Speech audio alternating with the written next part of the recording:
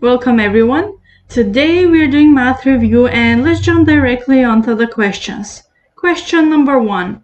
14 is 115% of what number? And here we have multiple choice answer. Let me show you now how we can solve this by hand really quickly. So we have 14, I'll copy 14 here, is equivalent to equal. Now we want this percentage to be converted to a decimal point, so if we divide it by 100, we have 1.15. Of is represented by multiplication, and what number we will say it, let's say n. So what do we have here? 14 is equal to 1.15 times n.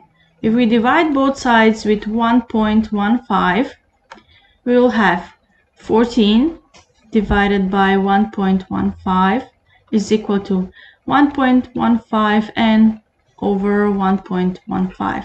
We cancel this and we have n is equal to 14 divided by 1.15.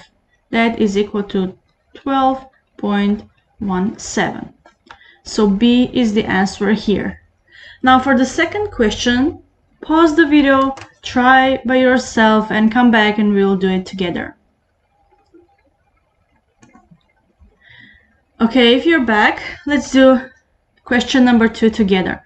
12 is 125% of what number? So what we do is we copy 12 here. Is equivalent to equal. 125% we convert it to decimal point and we have 1.25. Of is multiplication, and what number is n? We divide both sides with 1.25 and we have 12 divided by 1.25 is equal to 1.25 n divided by 1.25. We cancel these and we have n is equal to, I will write it down again, 12 divided by 1.25, and n is equal to 9.6. So C is the answer here. This is it for this video. Thank you for watching and stay tuned for more videos.